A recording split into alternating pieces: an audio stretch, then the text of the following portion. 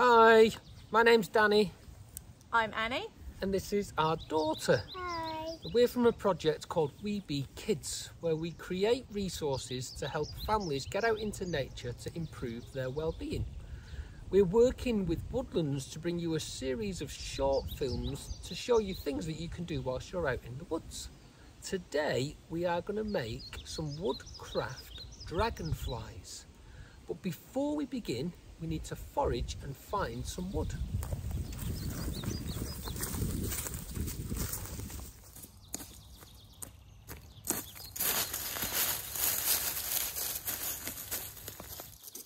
So the first thing that we're going to do is find the dragonfly's body.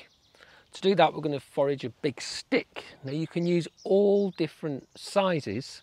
Today, we're going to use a stick that's about 1 metre long. We're also going to need 4 twigs, twice the size of the body. Along with the natural materials, you're also going to need a few tools. We have a pair of secateurs, a palm drill, a screwdriver, a pruning saw, a couple of screws, some natural twine and a pair of scissors. We also found a stick that is about the same size as a 10p piece. We're going to use this to make the eyes on the dragonfly, and we're going to do that by just cutting 2 discs that are about as thick as a little fingernail.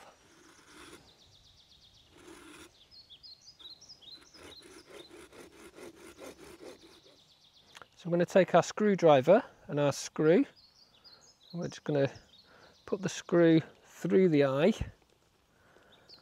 before we attach it to the main stick. So we're just going to hold it by the stick and continue screwing until it holds in place. And we're going to do that with the other eye as well. Next, we're going to make the wings. We're going to begin by softening the long twigs. We're using lime stems because that's what we have available, but any fresh growth which is bendy will do. Hazel and willow is particularly good. Smaller people may soften the twigs over their lap, but adults can possibly use their thumbs and just work their way across like so.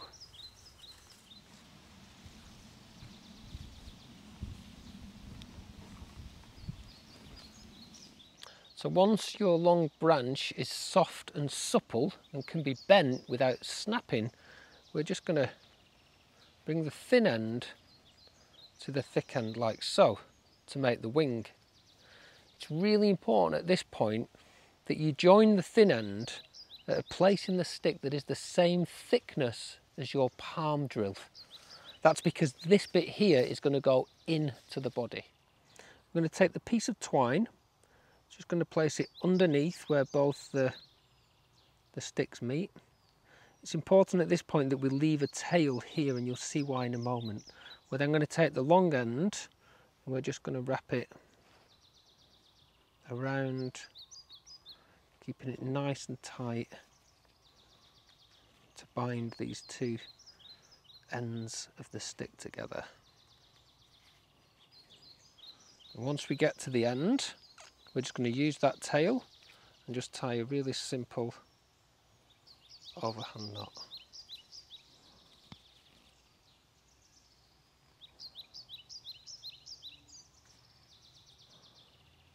And we're going to repeat that 4 times for each of the wings. Now that we've got our 4 wings, it's time to attach them to the body. So we're back with the dragonfly's body.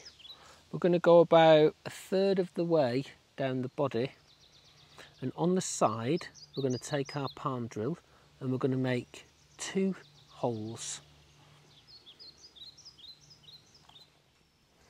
When we have our 2 holes, we're going to take the wing, we're going to take the thick end, and we're just going to place it directly into the hole.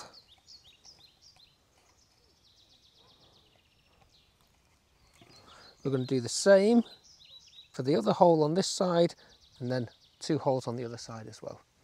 So with all 4 wings attached, we have our wonderful woodcraft Dragonfly ready to take to the skies through the forest.